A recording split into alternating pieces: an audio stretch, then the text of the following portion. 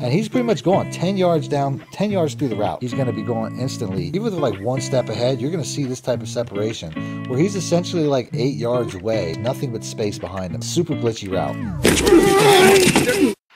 Need fast, cheap, reliable mud coins? Go to MMOXP.com for the cheapest coins on the market. And use discount code MONEYSHOT for an additional 5% off your next order. Link in the description below.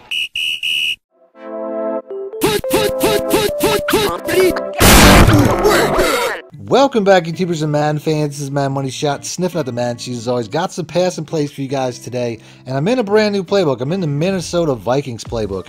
Now, I'm currently online. I'm using a lot of Tampa Bay Buccaneers. I told you guys in a video recently that I do intend to move on to a new book, and I got to be honest with you, I'm really feeling the Vikings playbook.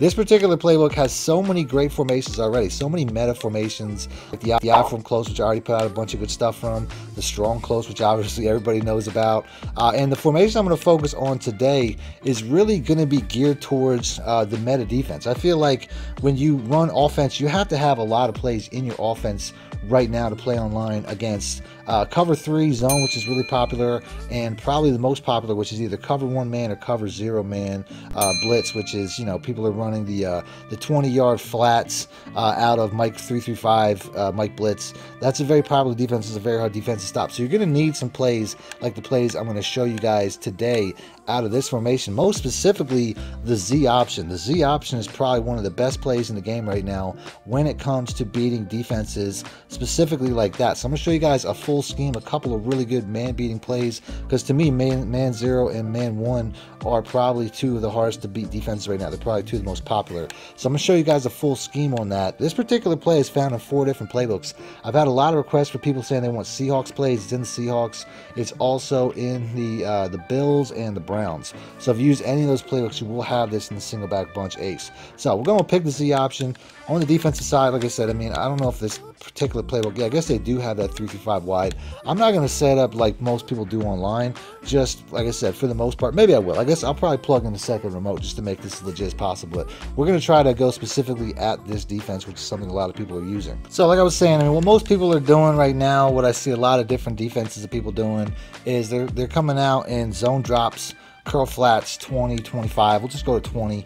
And you know, this is pretty much the look. I'm gonna make sure I said that right. This is pretty much the look. People are just coming out in a lot of 3-3-5. You know, Mike blitz 0. We'll just go with that. But a lot of people are also using cover 1. That's still very popular as well, so they can have that mid-tier safety. But we're gonna go with the Mike 0 blitz because I think this one's probably the tougher one to beat. So we'll pick that on defense.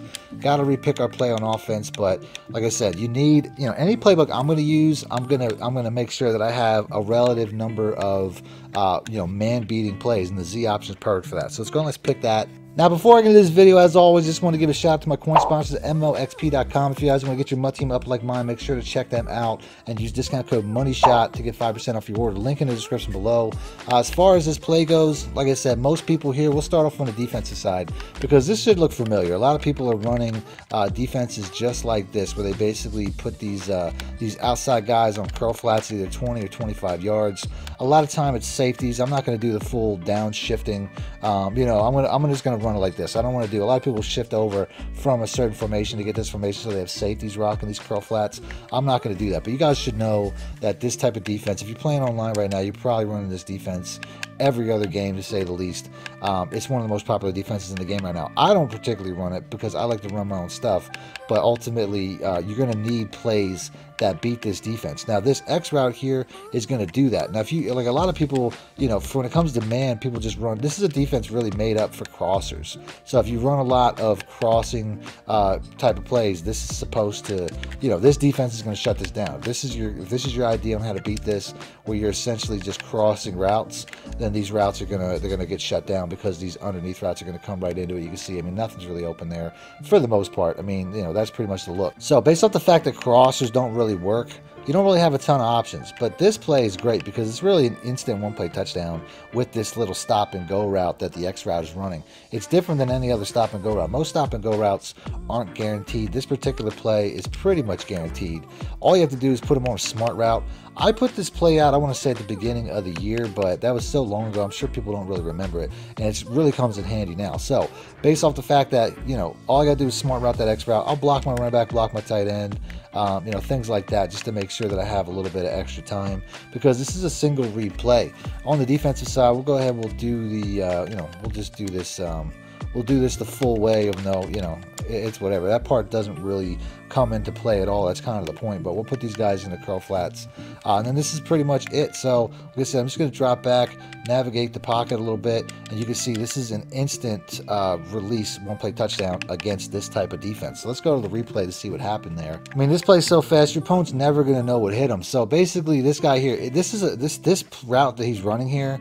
There's another play in the gun bunch called the Z spot, where he just basically comes and stops. You can't find this particular play in any gun bunch as far as I know. I wish I could run it out of gun bunch, but it's only in the gun single back where he basically comes to a stop.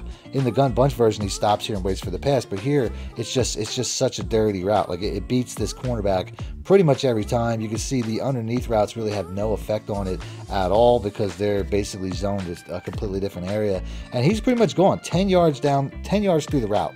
He's gone. I could throw this ball at any point in time based off the fact that I shortened it. He's going to be going instantly, and we have just such an easy, explosive one-play touchdown against these type of defenses. So I'm not going to keep setting up the defense. You see how this really doesn't have an effect. I'm going to turn this off now, because I don't feel like doing this. Oh, it's going to prolong the play, but you see the idea. So I'll do this offensive play one more time, just to show you guys it's no fluke. But I'm not going to keep putting these guys in the flats. So like I said, you can see it's just instant, and it's so quick, your opponent's never going to know what hit them. They're just going to be looking up at the scoreboard, and they're going to keep an eye on that formation. I got other plays out of this formation, but they're going to be keeping an eye. Every time you come out in this particular formation, they're probably going to start using that X route. But by the time they do, you'll have a couple of touchdowns on top of them. So like I said, this route right here, without a doubt, one of the most important routes in the game right now when you run against defenses like this. Another really good man-beating play is the PA fork shot. This one here, this is the reason I'm doing this video, is the PA fork shot. I was going to do this play out of the Ravens, because I have a really good passing scheme out of that, but I wanted to show that Z option play, because to me that's a really important part of it. But this is another really good man beating play. So I'm going to start off with that same man zero blitz, because obviously people like to blitz out of this formation.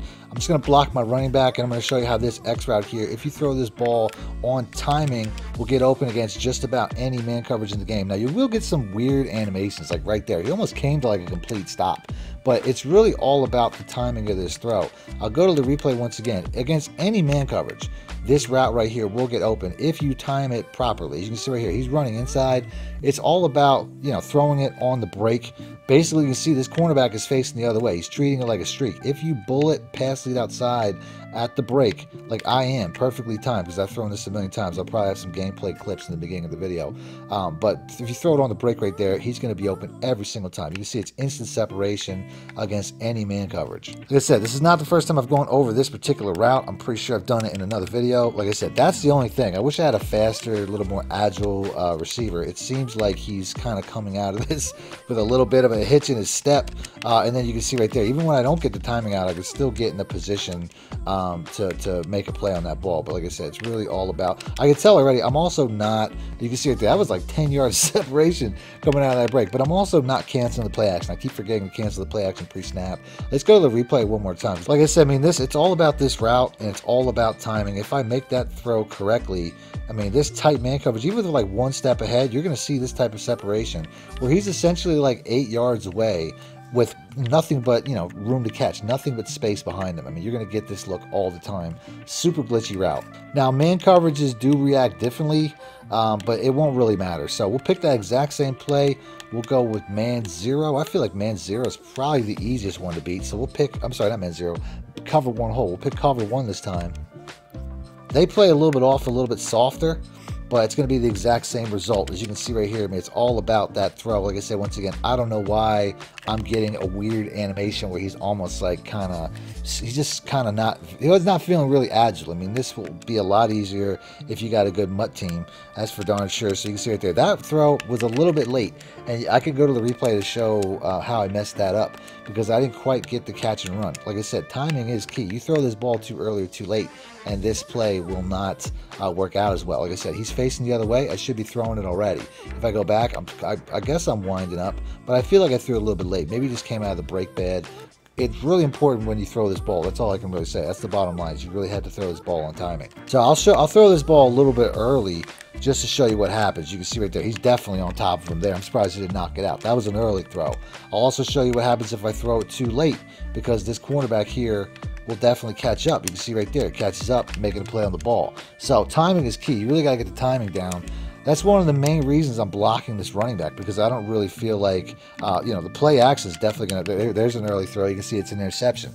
But like I said, you're watching that cornerback. You're really watching to see when this cornerback turns his back, and that's when you make that throw. It's not really the receiver as much as just the cornerback that you're waiting on, and you can see you can make very easy plays like this. But like I said, I'm blocking this running back because I don't want that animation to get in the way. As you can see right there, that once again, a little bit late on the throw. The cornerback had already kind of turned around. So, I mean, it's still, it's still a good play, but like I said, timing's everything. Now, cover 2-man, which is what I'm in now, reacts the most differently. Based off the fact there's a safety over the top. Typically, these cornerbacks will be in the receiver's face a lot of times, pressing and stuff like that. So in that scenario, you might even have to go as far as low throwing this just to guarantee that you don't get the ball knocked out from the safety. You could also motion this guy out a little bit to try to get a little bit more separation from that safety, but I still feel like the inside release is probably best. But you can see it still works even on the outside. So against cover 2-man, you can work in tight like this, but it also makes it a little bit easier for the safety to make a play. So you can motion him out and give yourself a little bit of space. Now that play is really the man side, but the other side you have a lot of really good zone concepts. So let's go and let's pick that, and then I'm just going to start off with cover 2 zone. Now the left side, that receiver is all man coverage. It really is easy to split this play up. He's going to beat your man, the other side's going to beat your zone. All you have to do for zone concepts is pretty much just put the the RB route in the flat, the B on a streak, and you have your typical, high-low concept against just about any zone. So right here, like if it's a man or it's a cover 2 like this is, I have this this tight end, going straight to the opening. It's really that simple. Against cover 3, it's going to have the exact same effect, but pretty much the same route it's going to get open. You could also shorten this route if you don't want to wait for it to be, it's kind of long. You can also get this guy underneath. Like I said, if you shorten that route, a lot of times that'll be the best play, catch and run. That's going to be your zone side. It's really that simple. You got your man side on the left side, your zone side on the right side, and pretty much all the zone coverages are going to react the same to these 3 routes. So I'm going to end the video there, but as always, if you guys want to see more plays from this, I'm going to have more plays from this particular scheme on my Patreon and on my Join Now community, as well as in my ebook from the Vikings, which I made early in the year. It's like I said, it's one of my favorites. I'm also going to put out some full-length videos. I'm going on vacation next week. I think mid-April. I'm going on vacation. I'm going to Florida. So if you guys want to see that while I'm gone, hit the like button. Let me know in the comment section. Other than that, thanks for watching. Man, my shit out. Need more help or just want to show your support? Then head over to my Patreon and join my team, where you can get exclusive content like ebooks and bonus plays, as well as early access to my vids and more. Link in the description below.